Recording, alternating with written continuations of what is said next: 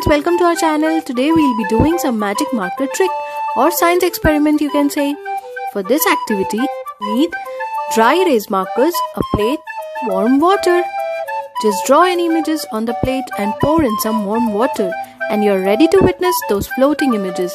Enjoy with your kids and draw as many pictures as you want. Do subscribe to our channel for more videos and enjoy this video till the end.